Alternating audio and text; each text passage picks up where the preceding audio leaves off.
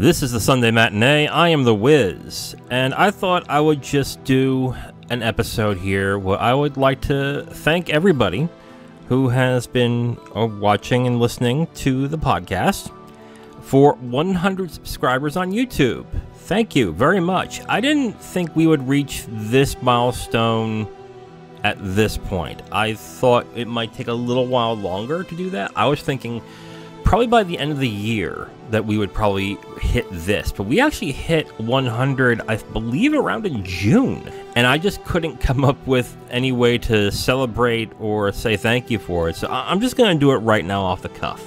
Before I talk about the future, let me talk about what started this. Many of you may not realize this started off as a side podcast to me and Zero's video game podcast, Capital Games. We named it Capital Games Movie Club, and we were doing movie reviews once a week, and we were doing the game podcast once a week.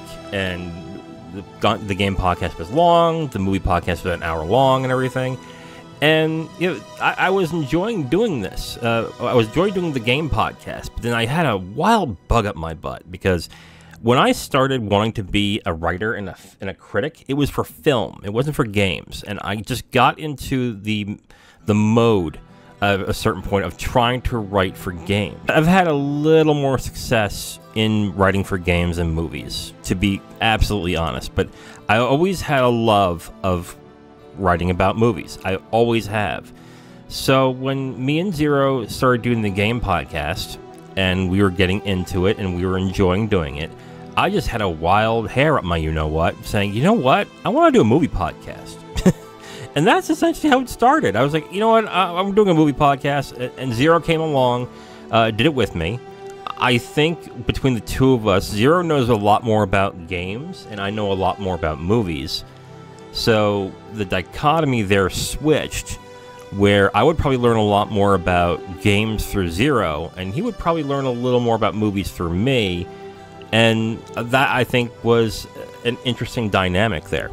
And then towards the beginning of the year, we added on Kim, who has been a dear friend of mine for a little over now 25 years. And I think that's why we gel so well together, because we've talked for so long, and we've gotten along and everything, and she knows how much of an idiot I can be. So, yeah. Yeah, that's from the past. So what about today? I'm going to talk about the 5 reviews that got the most engagement and the most views on our YouTube channel. And it actually surprised me, because number one, none of them are MCU movies. The MCU movies actually do terribly on the YouTube channel. I mean, awfully. I think only one got over 100 views, and that was, I believe, it was Black Panther: Wakanda Forever.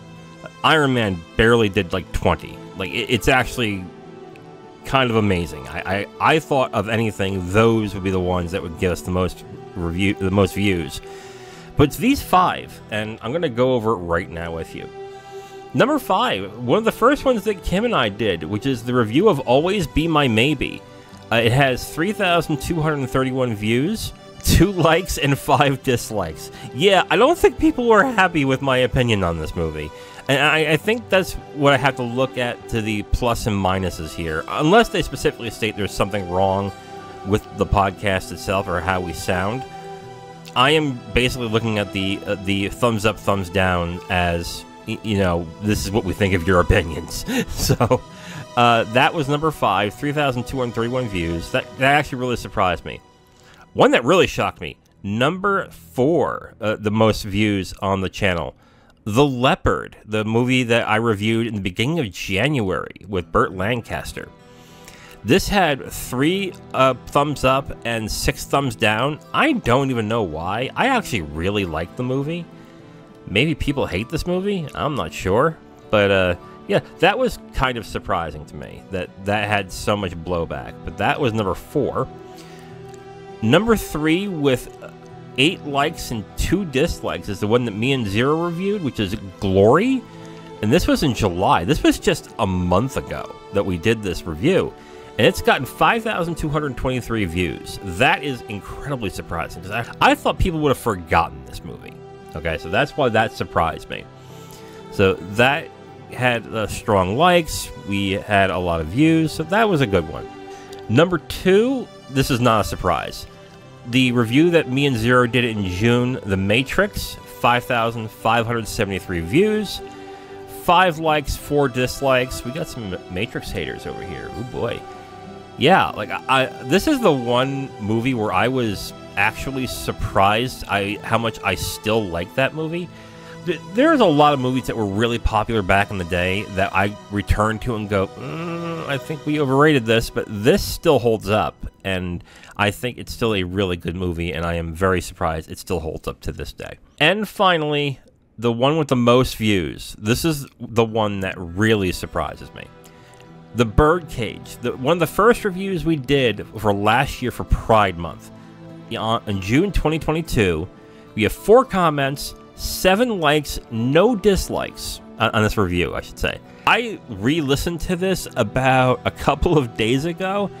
Man, do I sound terrible. I probably still sound terrible now.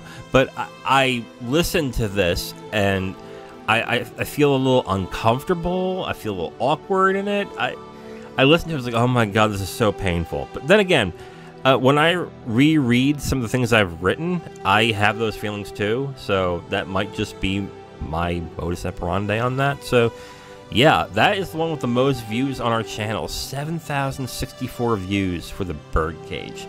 Still surprised me, but this is actually a very well-liked movie, so maybe that shouldn't surprise me that much.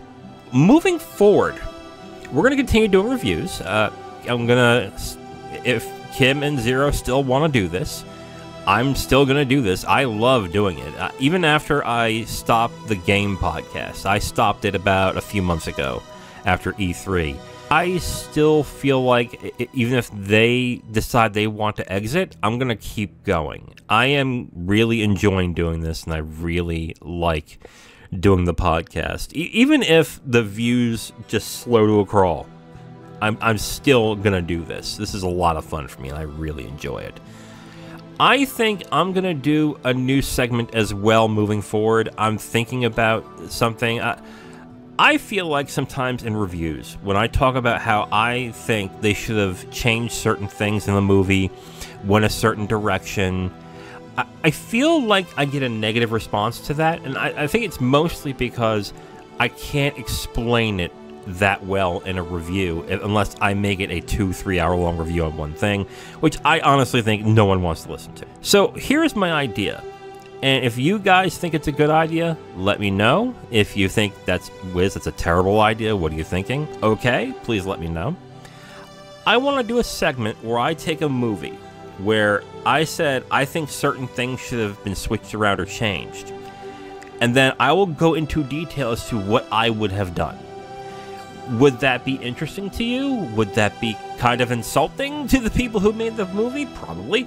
But would that be something that you would like to be interested in hearing? Would that be something that maybe as an exercise in creativity, would you like to see go out on there? I would like to try it. If you guys want to hear it, let me know. And yeah, that is it for this Sunday matinee. Again, thank you for the 100 subscribers out on YouTube. And thank you all for out there on watching this and listening to it on X and on podcast devices. I am also at IamTheWiz.com. I put all my written reviews of everything that we have reviewed up on there as well, with the link to the YouTube channel. So if you want to check that out, you can go right ahead. I am The Wiz, and I will talk to you next time.